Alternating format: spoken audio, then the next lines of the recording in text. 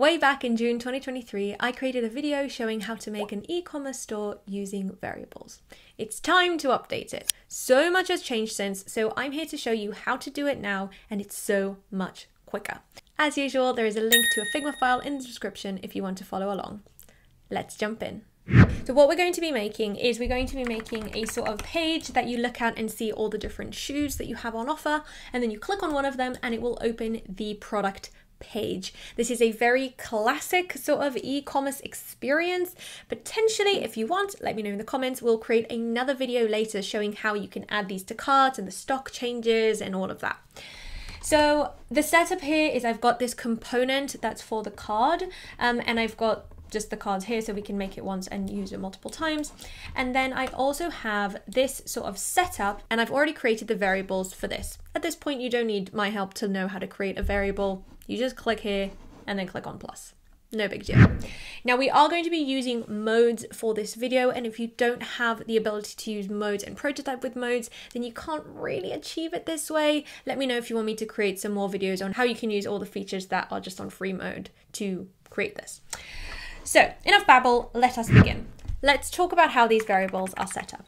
I've got a variable for the image, the price, the name, the color, and the number. This should actually be called ratings.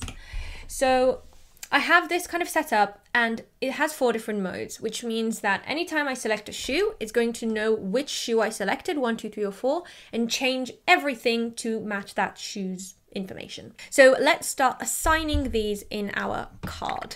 So in the card itself, I have space for an image. We'll do that in a second. And we also have space for the price. So I'll select my price. You'll notice that the pound sign and the price itself are separated, because in a second, the number variable is going to take over and the pound sign is going to always be there. So I just split them up. So in this price text box, I'm going to go into my typography section, look for the variable button, apply variable, and I'll apply the price. So now that's changed to 173.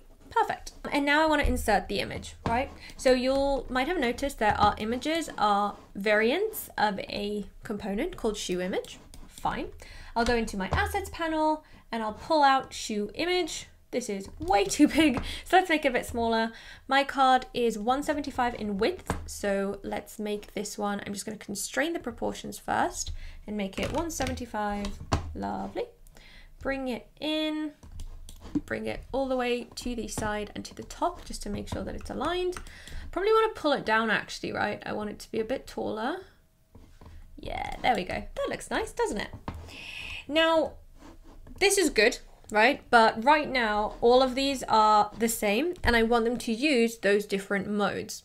So let's see how we do that. So if I select one of these instances, if I scroll down to appearance in my design panel, you'll see that I have this apply variable mode button. If I select it, you'll see that I have the option to change it between the different shoes. So right now it's on shoe 1, but if I change to shoe 3, image doesn't change yet, but the price has changed, right? So we know that it's working. We're happy with that. Let's connect the image. I have a whole video called Connect Variable to Variant, which goes into this in a lot more depth. But the main premise is we know how variants work, right? I've got this component here. It's got 4 different variants. I have a drop down here and I select the different variants. So what we can do is use variable to control that. Now, if you look in my local variables, I have this image variable and it's a string variable. So it's just text and it has the names of all of my variants, right?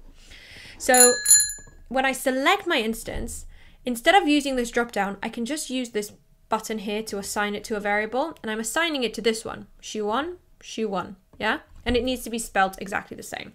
Now what that means is if I select it, I'm just selecting the shoe image right now, I can change the mode to something else, right? Change to shoe 1, shoe 4, shoe 3.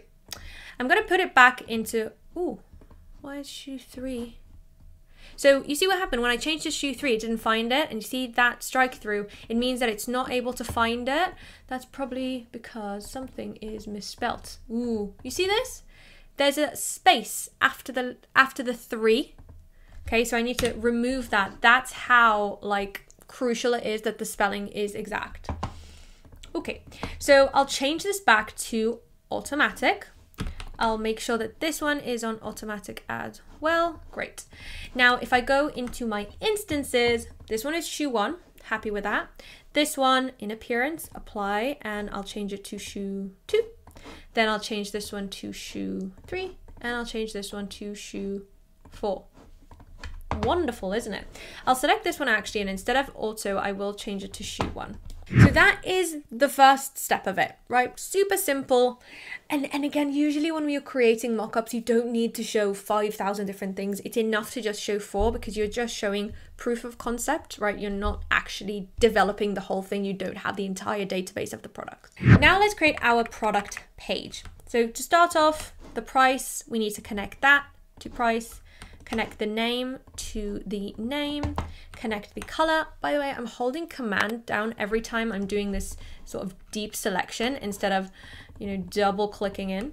So I'll select the color, great. For the rating, same thing we did with the image, go into the assets panel and grab this little rating thing.